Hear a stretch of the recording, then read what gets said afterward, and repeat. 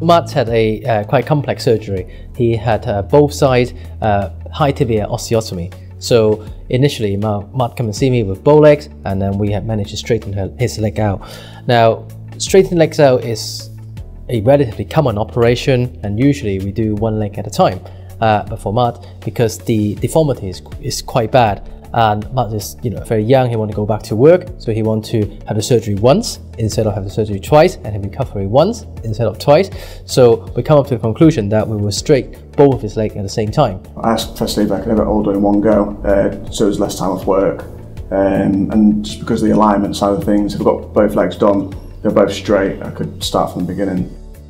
From the beginning, the Physiolab worked. When my bandages were removed on the first or second day of the operation, you notice where the swelling was, where it was getting, the legs being trapped by the bandage. I also put the Physiolab on, and then with one 30-minute session, I ironed out that lump, and then you can see straight away that it was, what it could do.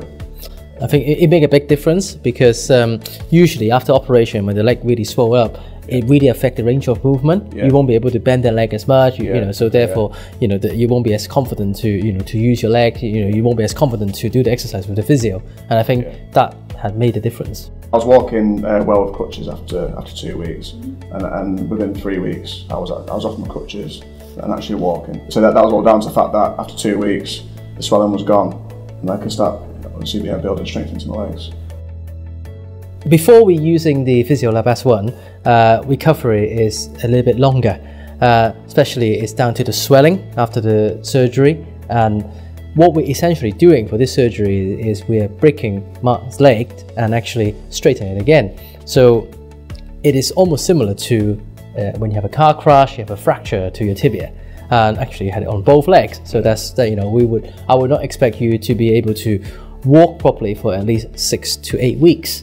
But now we're meeting at 3 months down the line, you're back to work, which is absolutely amazing. And I think this is down to rehabilitation, and the sooner that you can start walking, the sooner you can do the exercise, and the sooner we can reduce that swelling, the sooner you can get recovery. The sooner you can recover. And I think in this context, the Physiolab S1 have really made a big difference in terms of reducing the swelling, reducing the pain, and to enable us to be able to deliver this to Matt.